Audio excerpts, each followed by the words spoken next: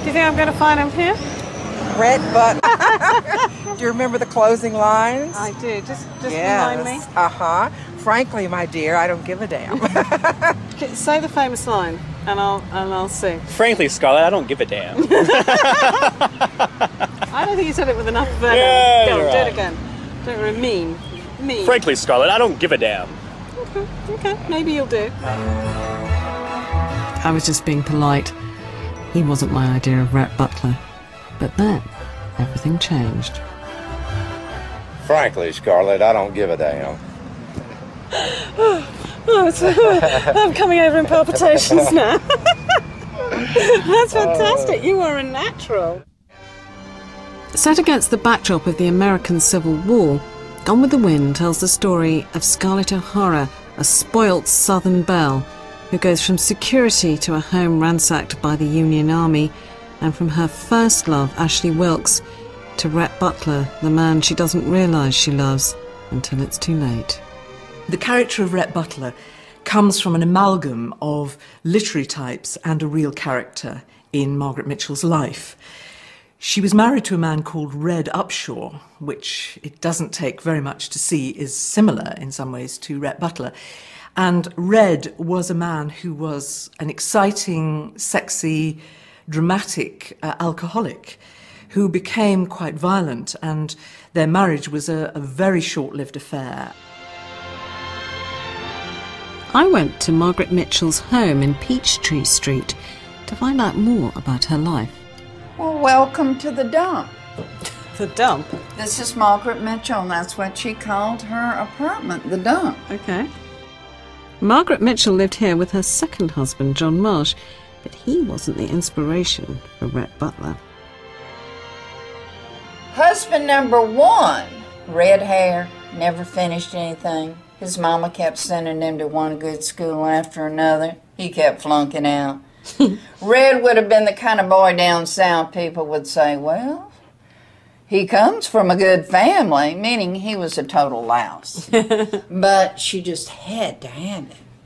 And her mama had told her, Margaret, when you have these intense feelings for a fella, there's only one thing that you can do, early marriage. And, but Daddy didn't like husband number one, and most of her friends said, you're marrying the wrong fella. This is John Marsh, husband number two. And he's in his World War I uniform. And this is the man she dedicates the book to. Sure. And he always called her Peggy or Baby. Oh. And in this picture, she's not looking at John. She's looking at Red Upshaw. Really? Yep. She's looking at Red. When I think about the great classics of romantic fiction, it seems to me that they're not just simple love stories between a man and a woman. There's a third party in there as well, and that's the house. Think of it. Pemberley, Manderley, Thornfield Hall, and of course the sexiest love object of them all, Tara. She thought of Tara, and it was as if a gentle, cool hand was stealing over her heart. She could see the white house gleaming welcome to her through the reddening autumn leaves, feel the quiet hush of the country twilight coming down over her like a benediction, feel the dews falling on the acres of green bushes starred with fleecy white, see the raw colour of the red earth and the dismal dark beauty of the pines on the rolling hills. Houses play a role as the ultimate destination, the kind of resting place for a woman's love, as you see in the classic book like Gone with the Wind. There's a place, after all, is something that's always there. It's something that can't disappoint you. It's a point of stability, which is exactly the kind of thing that so many of these characters are searching for in love. An ideal point that won't disappoint them, that remains stable.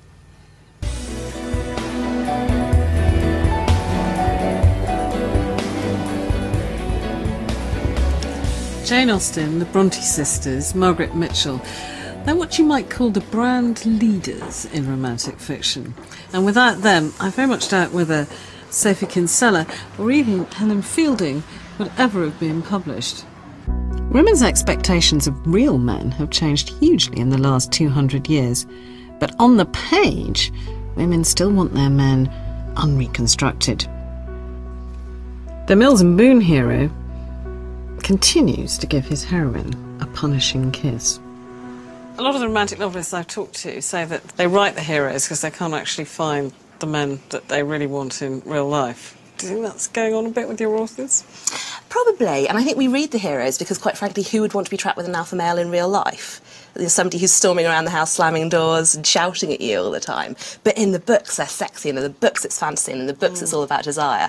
And then you can go away and have like a nice meal with your husband and talk to him like a sensible human being, and you get the best of both worlds. So it would be better... So it's not a good idea for men to read these books because they might get ideas about what women really want. Yeah. I've given a few to my boyfriend, and he comes back and he sort of sulkily says, "Am I an alpha male?" And I have to tell him no. Do you think men have any idea when they embark on relationships, the expectation placed upon them by women who've read all these books and seen all these films, that you know, that do they have any idea that they are expected to be all these things? Absolutely none. They have no idea. I mean, it was quite funny walking down the King's Road on St. Valentine's Day this year, because every third man was carrying an absolutely identical bunch of dark red velvety roses from Marks and Spencer in their neat cellophane cone. And they were all looking slightly hunted. They'd all got a kind of checklist in their heads, you know, flowers, champagne, dinner for two.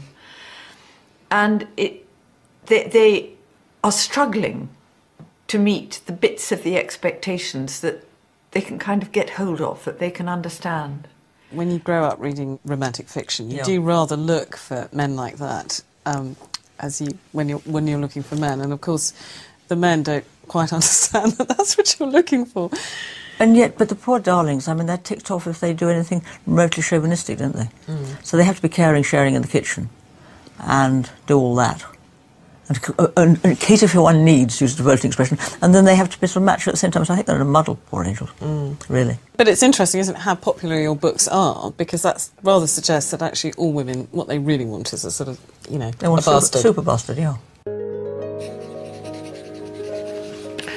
I'm with Jilly.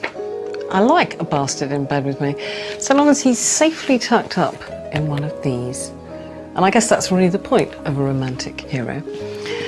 Talking of which, I think it's time I got back to my man in the duffel coat. I think he's ready for a really punishing kiss. His lips pressed against hers. The grand piano shuddered.